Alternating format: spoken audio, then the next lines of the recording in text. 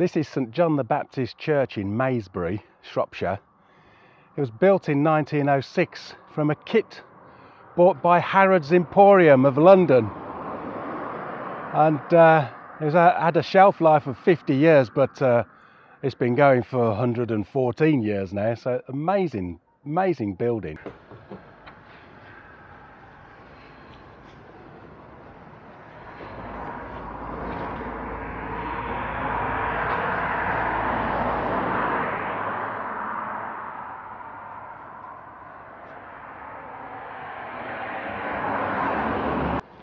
Unfortunately, as with all churches we come across at the moment, they're still closed because of COVID.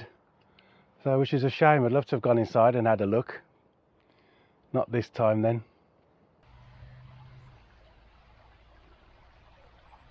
Oh, we went for a bus ride yesterday into Oswestry because we needed some new clothes. I need a winter jacket that's waterproof, and we both need various tops to keep us warm in the winter. But we didn't buy any clothes, did we? There weren't any decent clothes shops really. It's just things. There's some things that you have to buy new, but there just wasn't any clothes shops there, were there? But wasn't. There was a really bookshop good bookshop called Booker, B-O-O-K-A. Booker in Oswestry. What a fab bookshop, wasn't it? Bookshop and a cafe, really lovely, helpful ladies in there. It wasn't just a cafe, they had chairs and tables dotted all around the bookshop, upstairs and downstairs, so you could sit where you like with your cup of coffee and your slice of cake and put greasy marks all over the books. Well, we got carried away, didn't we? Yeah, we came home, well, originally bought 5 books, and then we went back to buy another one for our granddaughter and found another one that we liked. But instantly found all these books that really appealed to us. It was just... Yeah. And signed copies, some of them were as well. They obviously have events in there. So all was not lost. The day was saved because we got books. Yeah. And we had fish and chips, didn't we? Yeah. For the second time in 3 weeks. Yeah. And we very rarely have fish, but fortunately it was a bit of all right, wasn't it? It was a bit of all right, yeah. I think that's a Cockney term, actually. It used to be a Brummie. Even if the size of the fish was a little parsimonious. It was like a big fish finger, really. Yeah. But it was lovely. We had a good day out though. It made a nice change, didn't it? Yeah, it did. We don't mind every now and again, and it is actually a really interesting little town. There's lots of craft shops and art shops as well. Oh no, the cows are coming. Come on. Zombie apocalypse. Oh, hon, they're running. They're running. Jess, Archie, come here. Yeah, hon. Yeah. Turn your whole stick on. Get. Don't anybody ever tell us cows won't go for you. Look at this lot. Bucking.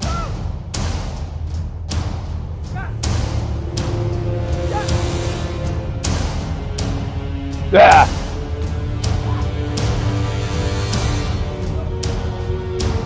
Go on, hon. Get.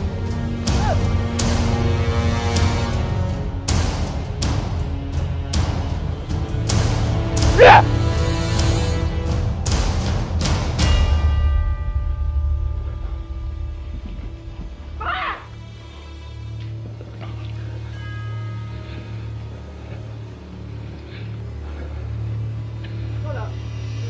Huh? All right? Yeah.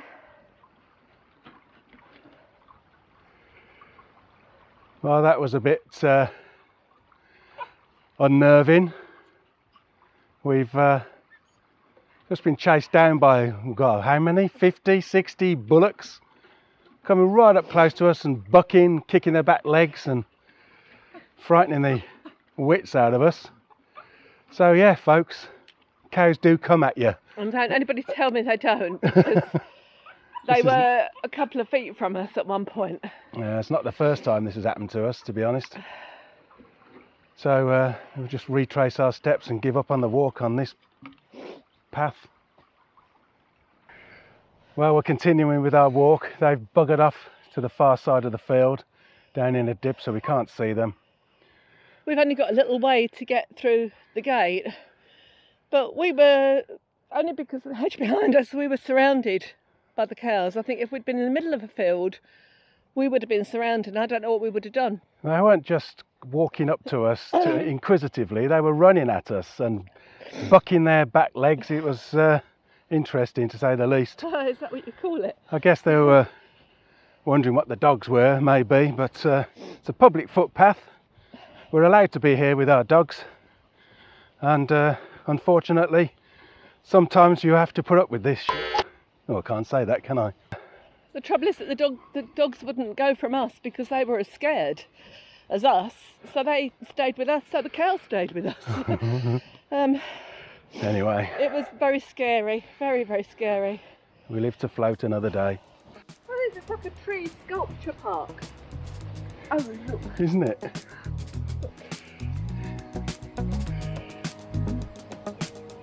Cooey.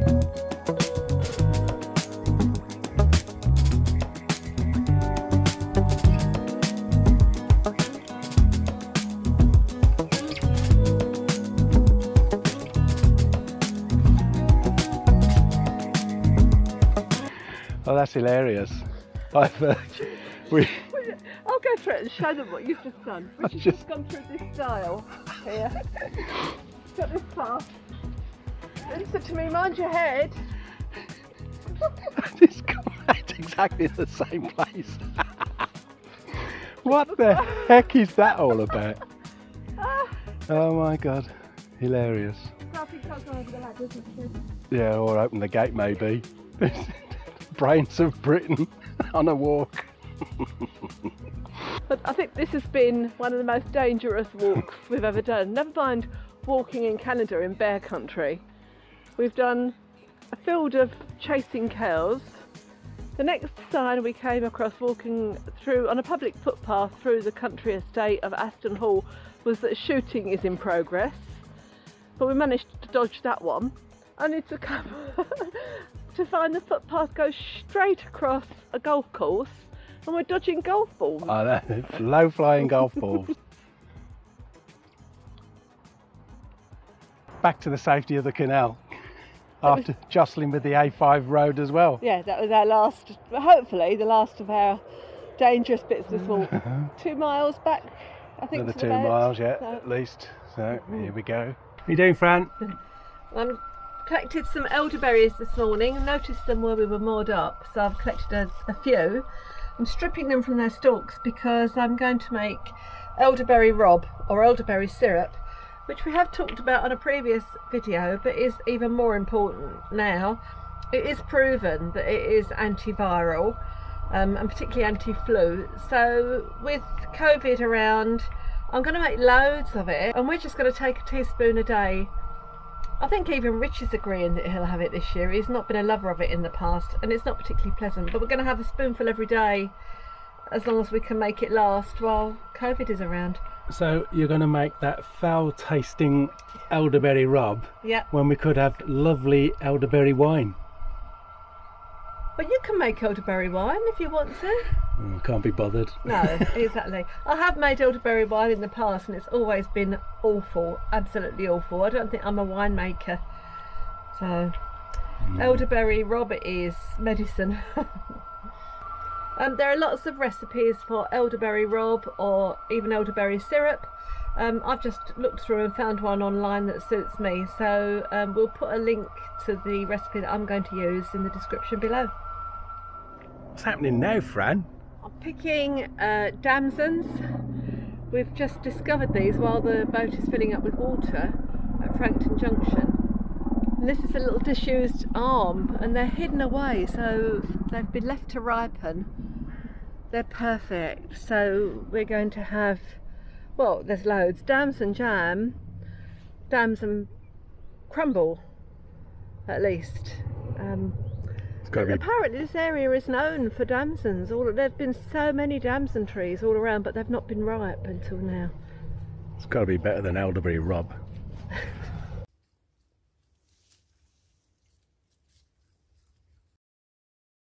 We're getting so many questions about the new boat build, and I have to say nothing's happened since we last went to see the boat.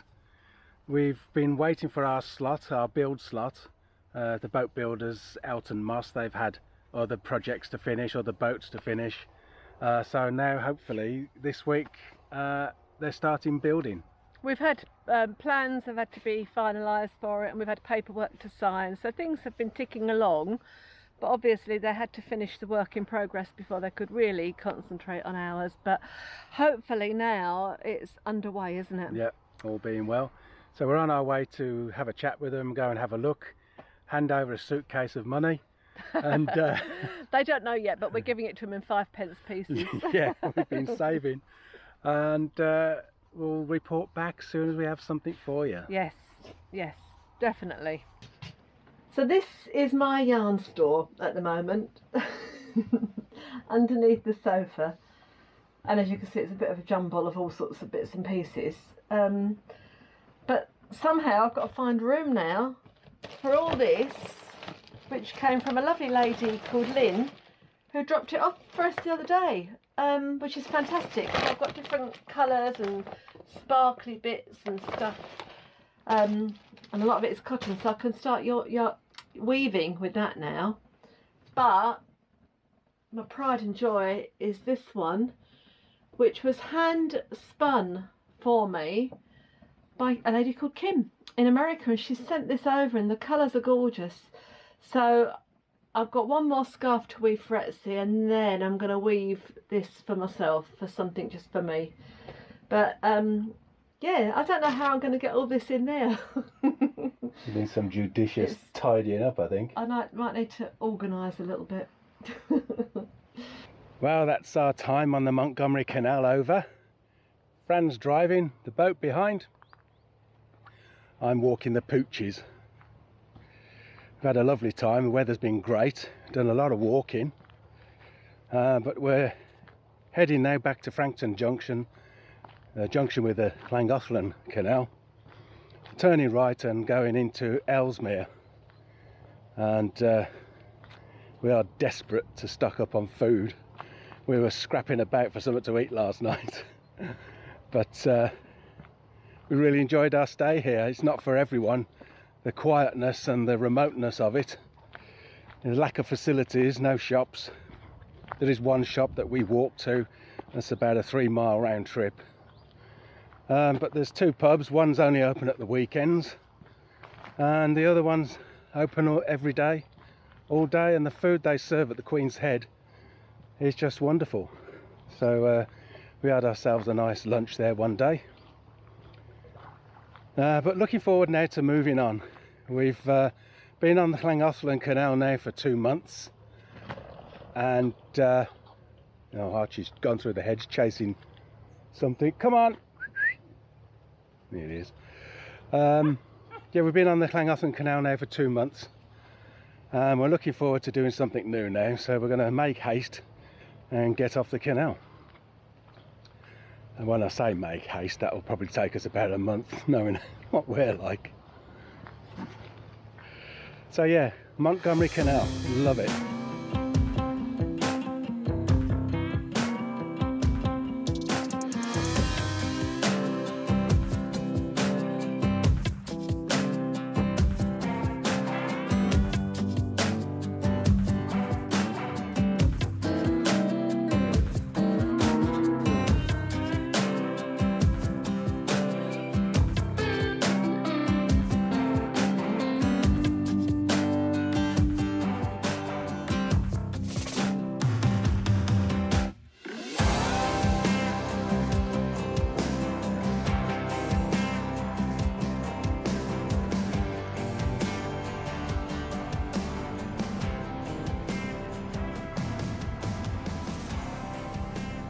Oh, that's amazing. We've been off the Montgomery branch for about half an hour, and we've seen more boats in that half an hour on this Llangollen stretch than we did for the whole week on the Montgomery.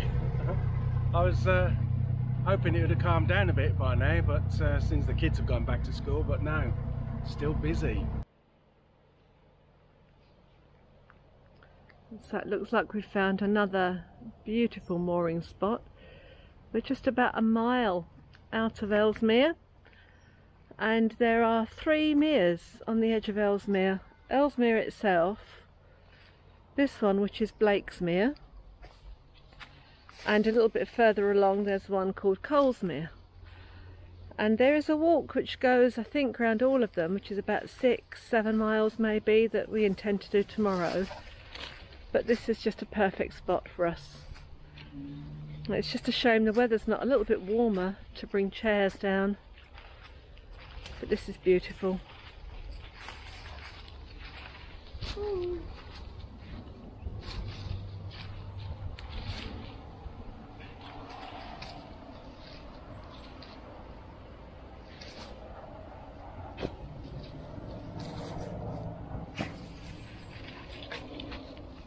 I've got endless supply of fresh water here. The plants on the roof that have survived the end of the season really need watering, so I'm going to bring a bucket down. We have no watering can anymore because it got knocked off the roof going through a low bridge. That was me. But I'm going to bring the bucket down a few times and fill up and give the plants a little bit of a water on the roof. It'd be a very nice view, isn't it?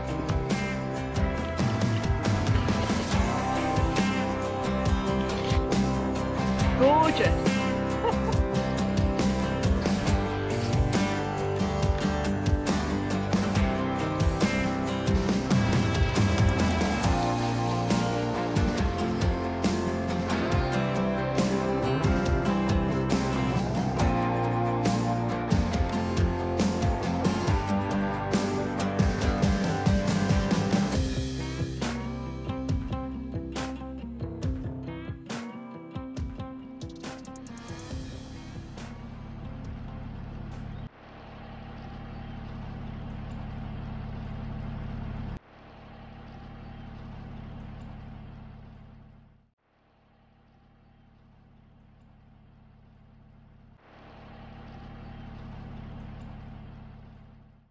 So it's been a really good year this year for hedgerow fruits. We picked blackberries, elderberries and damsons. Haven't yet picked the sloes, that's yet to come. But we made lots of blackberry jam. Some of it's already been eaten. Some damson jam. And the best thing I think is the elderberry rob or elderberry cordial, elderberry syrup. There's lots of recipes on this online for this. We will put a link below to the one that I used, and that's what we're going to be having over winter to hopefully ward off the dreaded coronavirus. But they're chuffed. So all we've got to do now is to get some gin, pick some sloes, stash that away for Christmas, and we're sorted.